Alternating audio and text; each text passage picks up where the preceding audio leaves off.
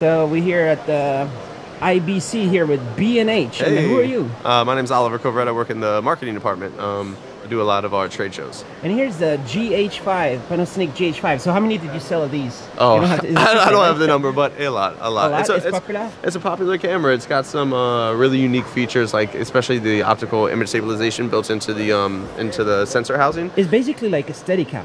It You can works just have it really handheld. well. It feels like a Steadicam. Exactly. Has all these amazing features. It's like they didn't hold back. Exactly. Right? And so that's I talk to a lot of people who do video blogs or just want a camera that is good for just small independent filmmaking. You don't need to necessarily buy a Steadicam or like a gimbal for it. It works really well, especially that feature. Yeah. It's like independent filmmakers could make movies with this. Oh, easy. They could absolutely, totally make a absolutely. movie. And it's just $2,000 Yeah, from B&H, exactly, right? exactly correct. Because you're in the US, you're in New York. Yes. What is B&H? What is B&H? Is like just one store in New York? Or It how is. does it work? Oh, it's more than that. I mean, B&H is the largest photography store in the world. It's a whole city block on 34th and 9th Avenue in Manhattan, New York, and that store is still that's the tip of the iceberg for what the company is. I mean, we do a lot of sales online, so e-commerce is huge for us. We do international shipping. We're a $1 billion company. Billion-dollar company. $1 billion company. And how old is B&H? Do you know? It's like, 1970s. and it was always a camera store.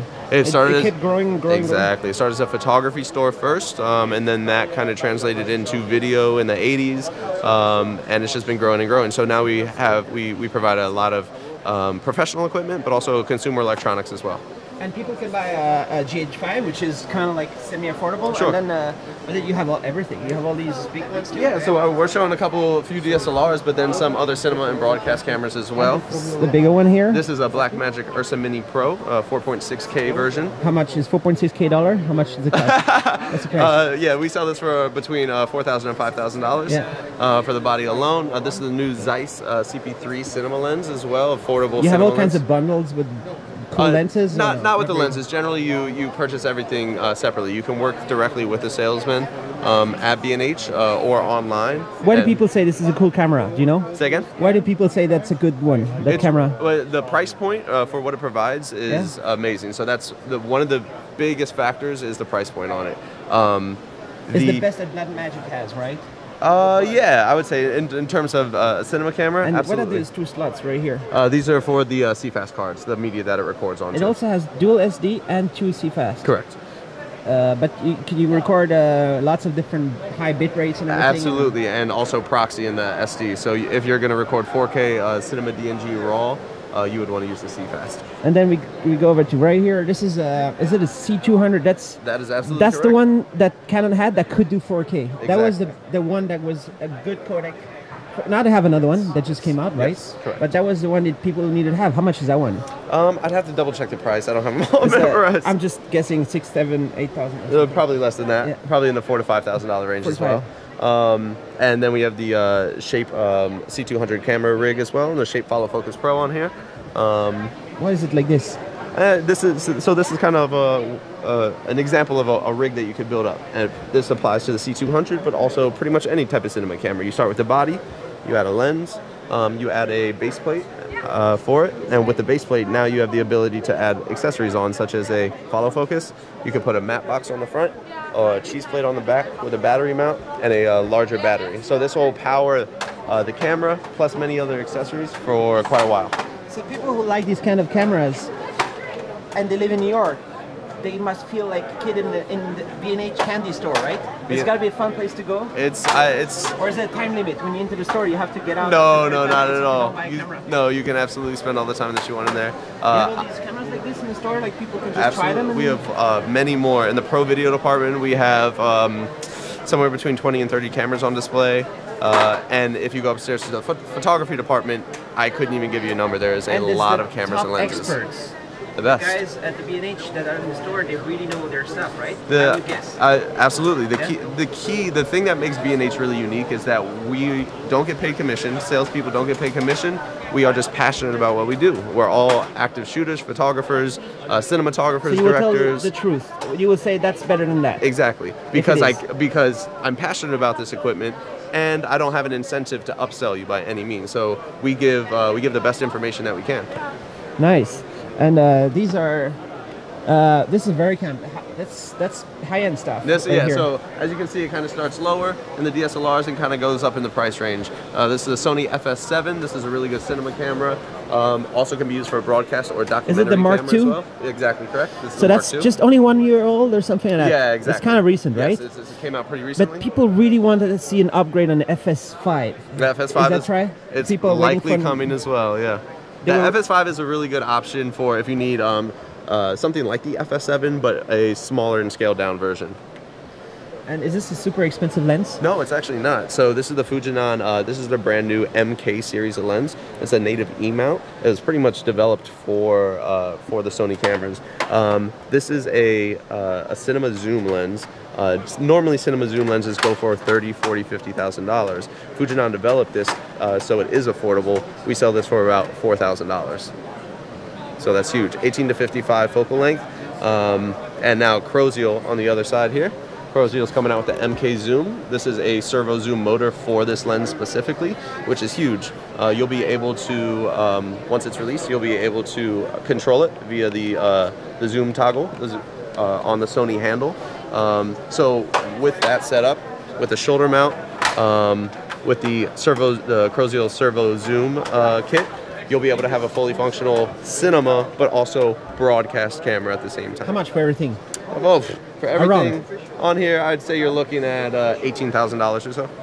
And 20,000. so that means independent filmmakers could probably borrow one of those or buy one and start making movies. This setup is one of the most versatile, I would say, for a lot of the cameras that we offer. It's not just a cinema camera. It's not just a broadcast camera. It's not just a documentary camera. It can do all of the above. And here's a Varicam, but I think one camera that you're soon going to be selling gangbusters is the EVA1, right? The EVA1, that's going to be, that's not behind there, but... No, we don't have it on display, unfortunately. That's going to be popular, right? Yeah. People are really excited about that, because it's even more affordable than here, correct, kind of, and correct. It's cinema. Correct, exactly, yeah. The EVA1, a lot of people are looking forward to. So how many independent filmmakers are there in New York? That's like a good buying question. The cameras at your place and make movies in the streets and stuff? I would say somewhere between 100 to 300,000. There's a lot of us out there. Lots of filmmakers. There's a lot. Yeah, we like to connect with them. B&H likes to sponsor film festivals and get involved in independent filmmaking in New York. And just to check over here, you have a... Is this the best way to do video editing, or what are you showing here? A few different things. So we're showing some Intel systems and the power. So right here we have Color, the AutoPano VR stitching software, and we're running it on an Intel computer. So you're able to take, this was all recorded with the GoPro Omni. This is a nice 4K monitor? Yeah, absolutely. Made by BenQ. Not too expensive, right? BenQ. No, exactly. But This they is an have affordable 4K option. Pretty big? Yes, correct. How big is this? 32? 32. Yeah, so with this software, you can live stitch VR cameras together. And you sell this desktop. You sell desktops? Absolutely. Yeah, we sell custom workstations. We sell pre-configured desktops as well. Nice. And a whole bunch of other stuff around here? A lot of other stuff going on. This is just some more, this is a HP Z840. It's a post-production workstation as well. And a Corsair One, another computer. So we're just kind of showing some of the computer systems that we sell. Warranty, or can people return stuff if they're not happy? How does it work? Yeah, we have a 30-day return policy on 95% of the things that we sell. Yeah, our customer service is the best that I've ever experienced. That's the first thing. The first review I always get from customers. Our customer service likes to make it as easy and painless as possible if you need to return something. How about this idea of Europeans buying from you and getting it shipped over? Because that's totally set up. Your website, basically everything is available for... Not everything. It depends. A lot. It depends. So some things we are contractually obligated to sell within the U.S. Other things... Most things, they can just... And you automatically add the VAT? Exactly correct. Yeah, so you just make it easy. If we're shipping to Europe, you can set the country that you'd like it shipped to. We'll automatically calculate the VAT. You can prepay it and expedite it through customs. And it only goes in 3 days or something. Somewhere between 3 and 5 business days. It's pretty quick. So people anywhere in Europe can get this stuff at US prices. Yes. Which often is cheaper than in Europe? Yeah, generally. You do have to calculate the shipping and the VAT as well. But often it might be a better deal to get it there? Yeah. How about it all depends. one thing that people might be worrying about is if you're in New York, if there's an issue, what happens? Yeah, so it depends on the specific product. Some products are a little bit more difficult. You might have to send it back to the U.S. to fulfill that warranty. Other things, depending on the company, they may be able to work with you internationally if you need a warranty fix. Is there like a little icon or a sticker that says, let's say, if I bought this GH5 and somehow you had a deal with Panasonic that anybody who bought it through you could still get it serviced or something in Europe within the... Yeah, there's nothing on our website that shows specifically that this is an international warranty or a U.S. warranty. That's something that you could speak with the salesperson about. All right, cool. So lots more cameras coming. Hopefully there's going to be a A7S Mark III. Yeah, I've heard stories. Right? Yep. Or A9S. People are waiting for all kinds of potential cameras to come out, and B&H, you'll have them. You'll have everything. Thank you. All right.